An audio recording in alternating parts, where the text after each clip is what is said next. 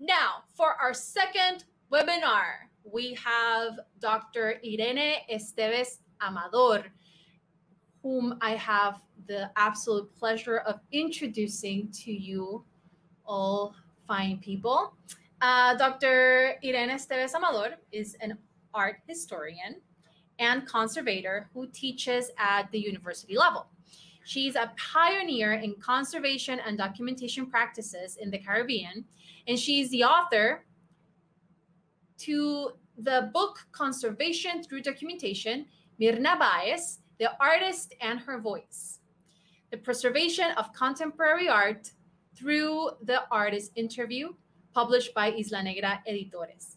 She is the Méndez University Gurabo Campus Museum's director and Fundación Ángel Ramos Art Exhibition Galleries coordinator. At the present time, Dr. Esteves-Amador is also the Menil Collections Artist Documentation Program Fellow as part of a collaboration with the Whitney Museum of American Art. Dr. Esteves, for me, is an absolute pleasure and an honor to introduce you. Please, whenever you're ready, the stage is all yours.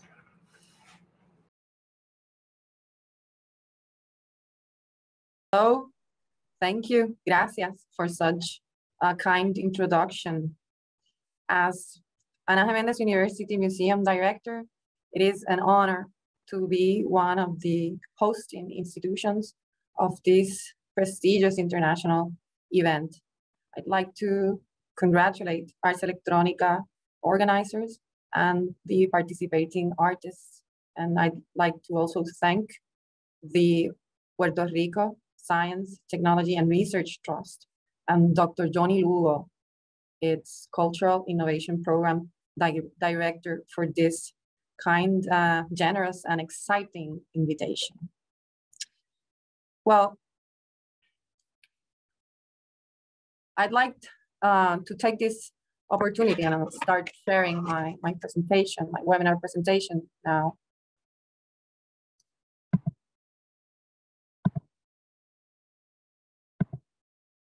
Well, I would like to take this opportunity to talk to you about a most treasured project, the Proyecto Documentación de Artistas Latinoamericanos, or Latin American Artist Documentation Project, also known as PDAL, which, when pronounced in Spanish, means pedal. PDAL is the consequence of my doctoral research and dissertation in painting conservation. It seeks to rescue the artist's voice in order to better understand and preserve their legacy.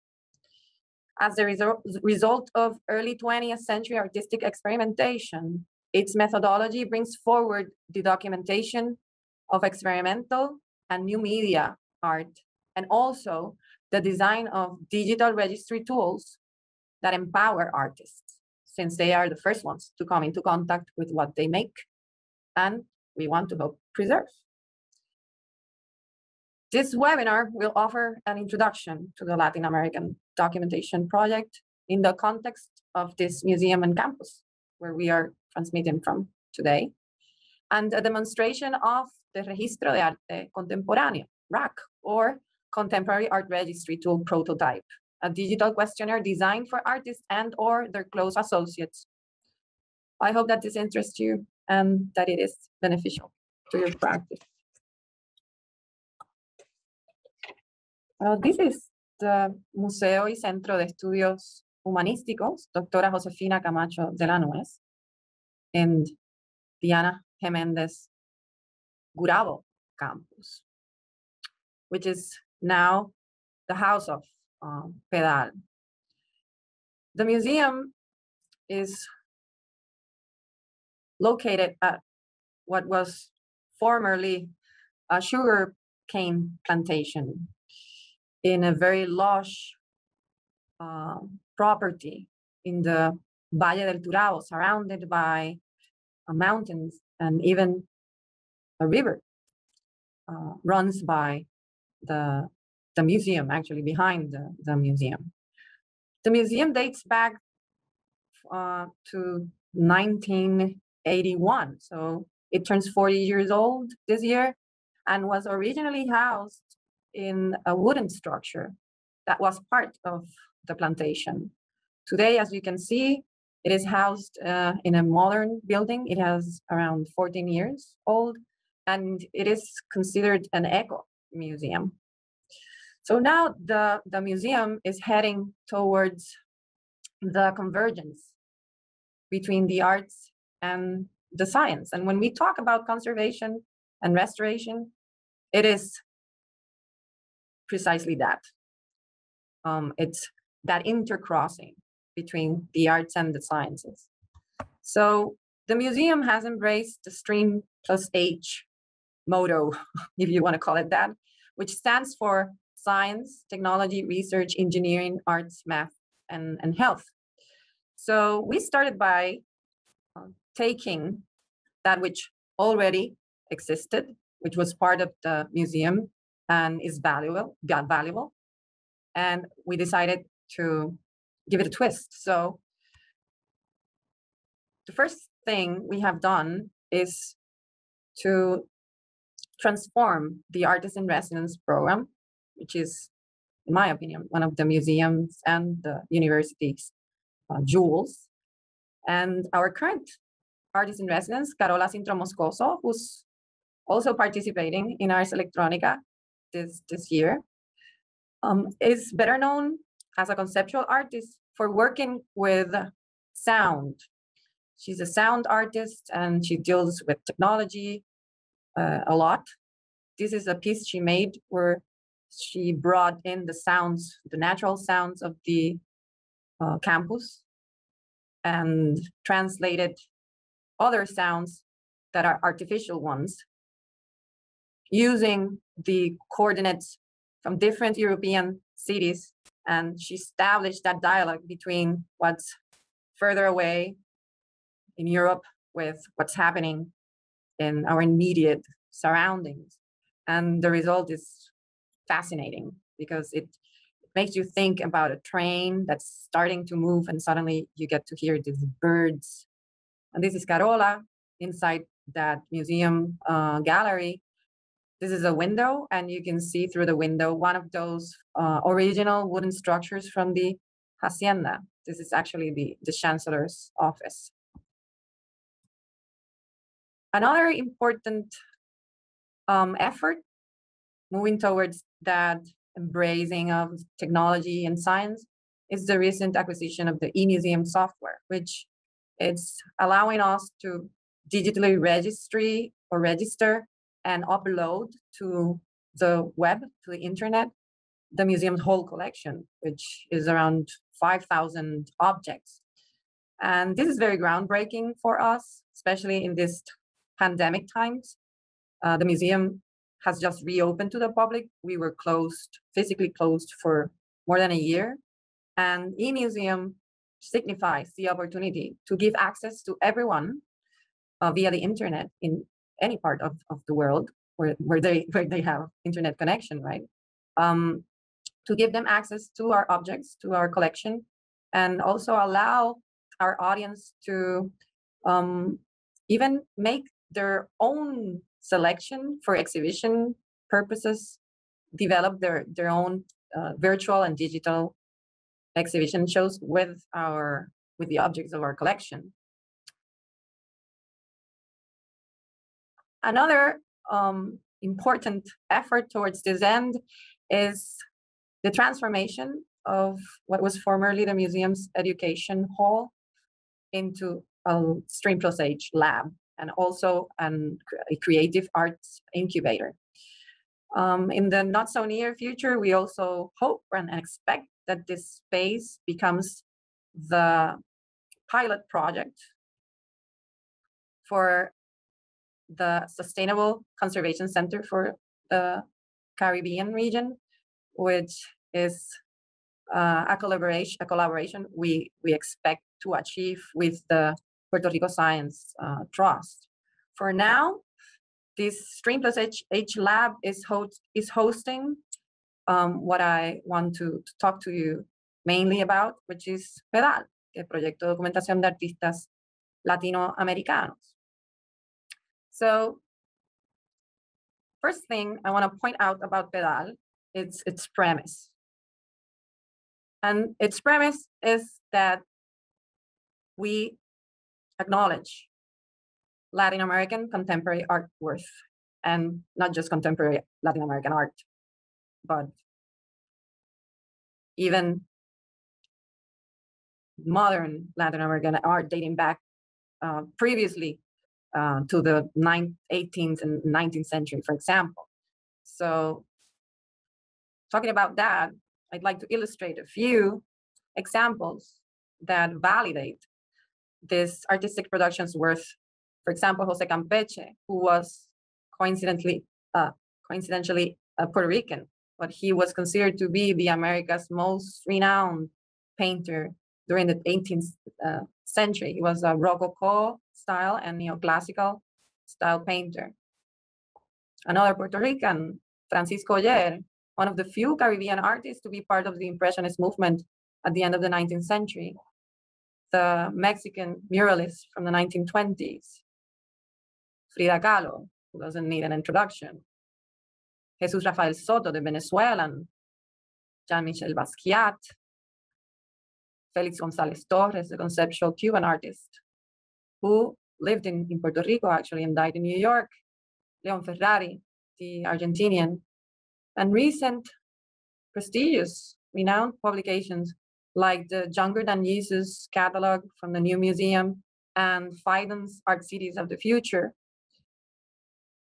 which include Latin American artists and Latin American cities like San Juan, for example. So the worth is evident. What's the problem then?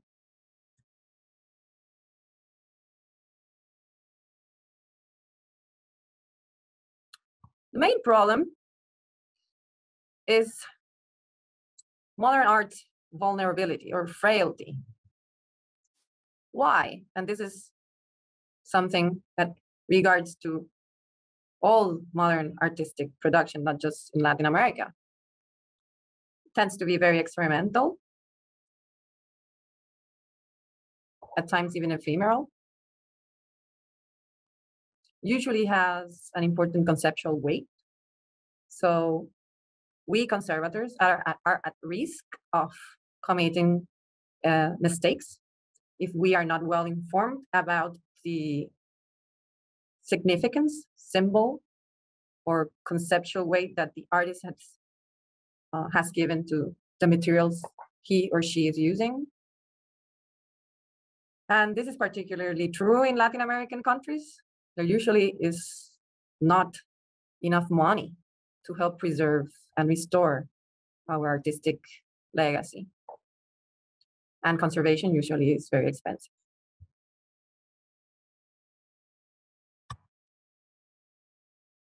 So a possible solution, what could it be? I just mentioned that PDAL embraces a methodology that dates back to the early 20th century. Actually, it was first practiced by German conservators who were dealing with vanguardist artists and works such as Cubist paintings, many of which had notes written by the artist on the back of the support or the fabric, stating that this painting should not be varnished, for example. And those were written questionnaires sent by mail to the artists. And it became known, this practice, as conservation through documentation. It has evidently evolved through time, and there's usually no written questionnaires, but video recorded interviews. Many of the most important museums in the world practice the artist, what is known as the artist interview. And it is also considered to be like a new kind of art history, since a lot of information is obtained via this exchange and conversation with the artists, who are the most important source of information, since they are the primary information. So that's the point of departure, the artists, and having access to the artists, of course. since we are talking about experimental contemporary art, the artists are usually alive. So even a legal component comes in, because we have to go to the artist in many of these instances before doing any intervention to their work.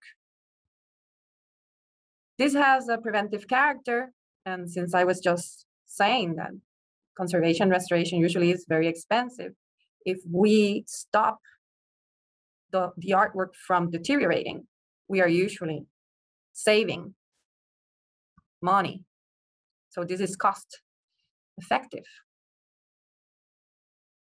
And finally, this documentation could end up being the only remnant of many of these works, which are destined to disappear because they're too frail. And maybe the artist's intent wasn't that the work ended up disappearing, but it's something that we cannot stop from happening.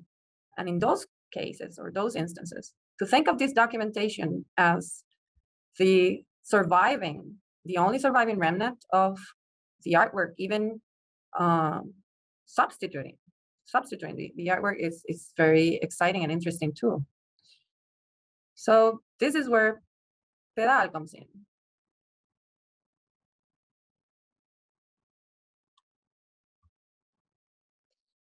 PDAL is a pioneering project since it's the first of its kind to focus on Latin American artists and to document them, interview them in Spanish. Language is so important. It lets us communicate adequately, but also for us, for everyone, it's a part of our identity.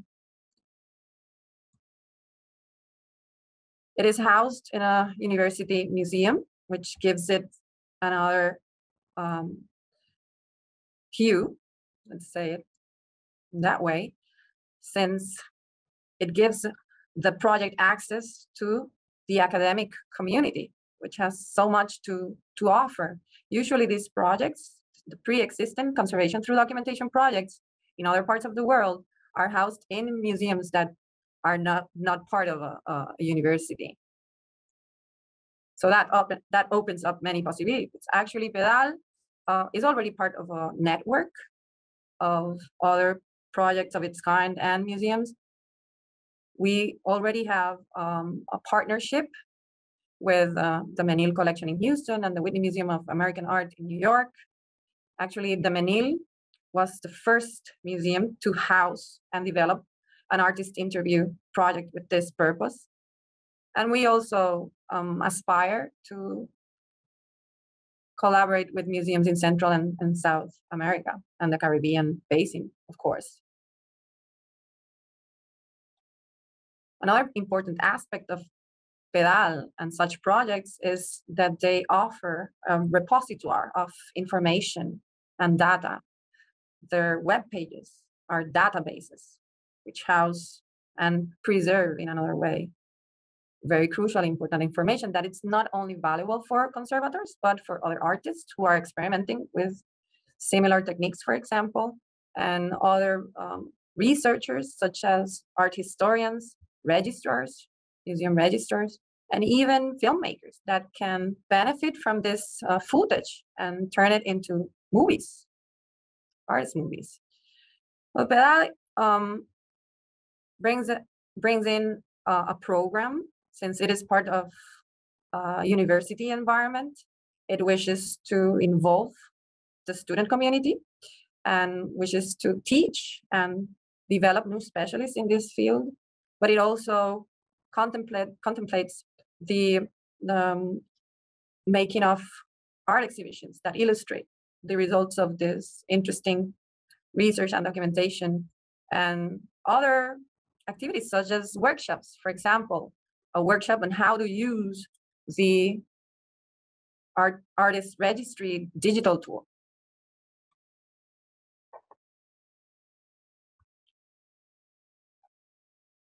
Well, where's PDAL right now? At what point of its evolution? Well, first thing, is that it mirrors, although it brings new things, the artist documentation program that was started at the Menil in Houston and is now part of a collaboration with the Whitney Museum of American Art in New York. This is an image of its webpage, and you can see different artist names and images of their artwork. These interviews include their transcription and also subject time coded indexes. Well, PDAL has already documented Myrna Báez, this lady here, considered to be Puerto Rico's most renowned female artist of all time. This was a conversation we had in the Museo de Arte Ponce Conservation Laboratory. We were looking at her painting with ultraviolet light, black light, ultraviolet light, under ultraviolet light. We already documented Celia Sanchez, a very renowned Cuban artist known for her combined paintings between sculpture and painting. Here you can see us with her assistant, and this was a documentation that opened the door to talk to the artist assistant, who is a very important figure for us conservation through documentation specialists. Also, Celia is over 90 years old, so having the support of her assistant was crucial. And most recently, we've just documented Daniel Ramos' work. He's a Puerto Rican sculptor. This is a work by him, an assemblage. He works with many recovered and organic materials and objects. And this is not him. This is Ángel Santiago, an objects conservator. So this documentation brought the space for us to document another conservation specialist, since assemblage is not necessarily my forte, and it was a very interesting learning experience also.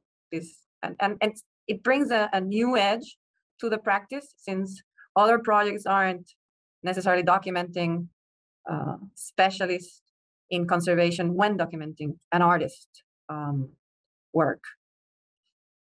Well, since I'm talking about the conservation specialists, it's important to point out that we've realized that when we go to the artist to document the materials, the techniques, how were they employed and why, where did they came from, usually artists, and it doesn't have to do necessarily with their age, doesn't remember. They don't remember if a certain amount of time has gone by. They often don't remember many of these facts. So we started developing a tool that would allow artists to document such things, mainly the materials, during the process of making the work or immediately after finishing it.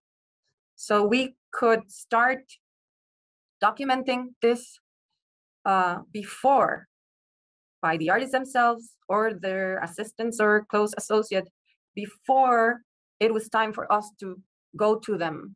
Usually when we put this method into practice is when the artist is already well known and has been working for many years. So it is very common for them to forget. So we wanted to empower artists and make them our collaborators even many years before we were going to sit down and have this conversation and make these interviews. And that's what I wanted to illustrate through a very brief demonstration.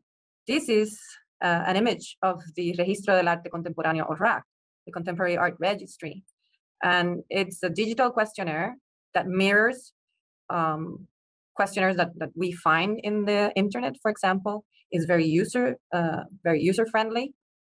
And I will proceed to show you a tutorial that we also made, because we want to be sure that everyone that uses this registry is able to fill it out correctly, because standardizing information is also very important for this practice.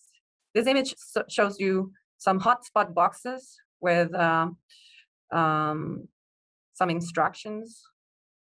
Also, you can see some Word document icons that are attached, pre-designed tables that permit the one that's filling out the questionnaire to include more detail information. If, for example, preparación is the ground for a painting, if the ground was prepared by the artist and not bought commercially, well, it's important to know what went into it and in what proportion. It's alphabetically organized. And when we are talking about brands, it includes basically every brand that's out there. So I'm going to share the tutorial and make a few comments while we're looking at it, and hope not to bore you.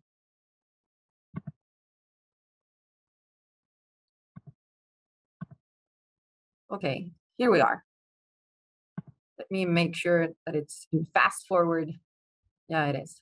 Okay, well, the first thing is the technical data fields.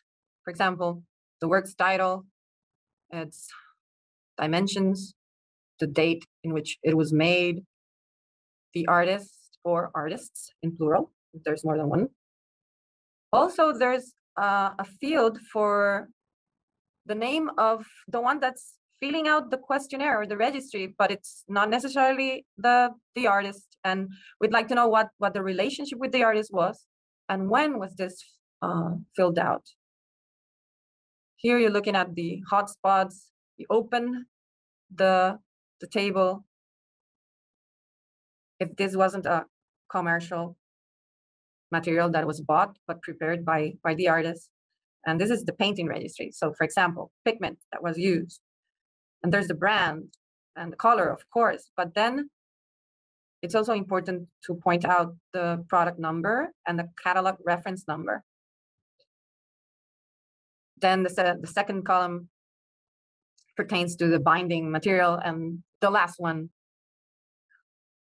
is the proportion in which both were used or employed. I'm going to fast forward this so we can get back to the registry.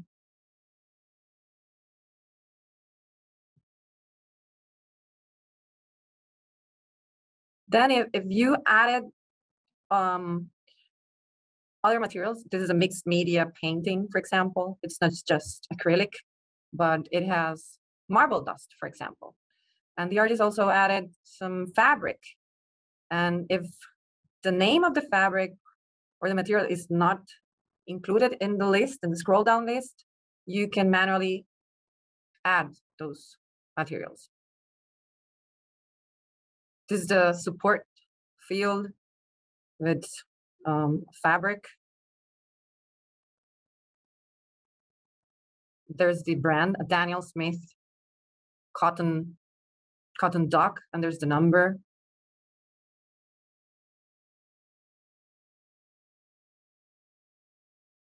And then the ground. But there's also a Word document if the ground was prepared by the artist. And then the varnish.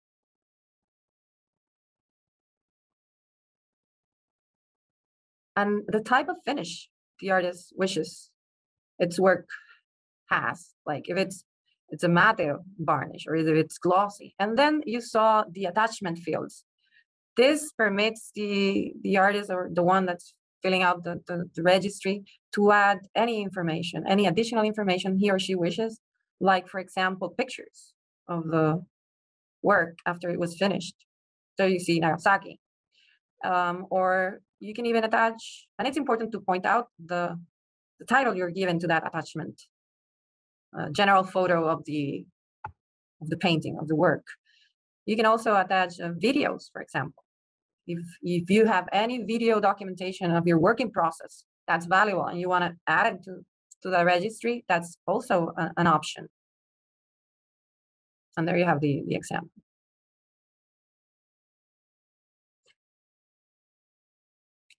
So this is the tutorial for the registry, and basically what I wanted to share with you as part of my webinar and presentation. Eventually, PDAL will have its own web page. We are in the process of designing it. And as part of its web page, we'd like to include, and this is very innovative, none other projects of this nature have it. We'd like to add a section for the rack for artists to download the templates. The templates for other media are on their way, also new media, sculpture, and so forth. But we are also contemplating the possibility of allowing our artists to upload, the uploading of the already filled out questionnaires or registries.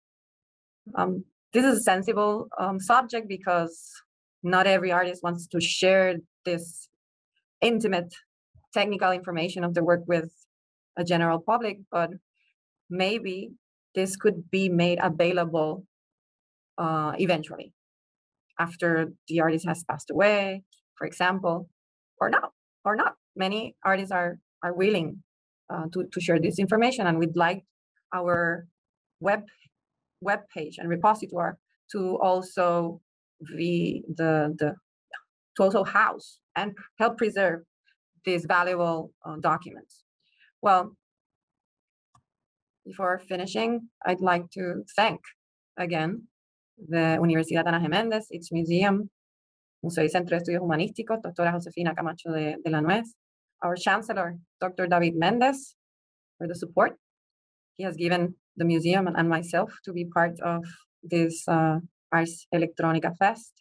And also a special thank again to the Fideicomiso de Ciencias, Tecnología e Investigación de Puerto Rico, to its Executive Director, Luz Crespo, to Dr. Johnny Lugo, its innovation, cultural innovation heritage program director, and to the technology specialist of that program, Mrs. Shirley McFall, who helped record and edit this webinar that I hope you liked and is of good use to all of you. So thank you again very much for your attention and for your patience.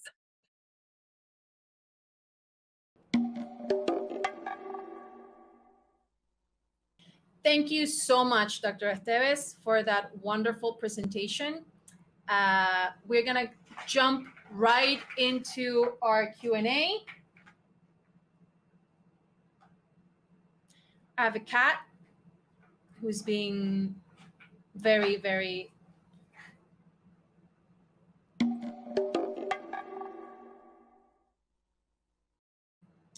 Thank you so much for your wonderful presentation, Dr. Esteves. We're just gonna jump right into our Q&A. So let's go.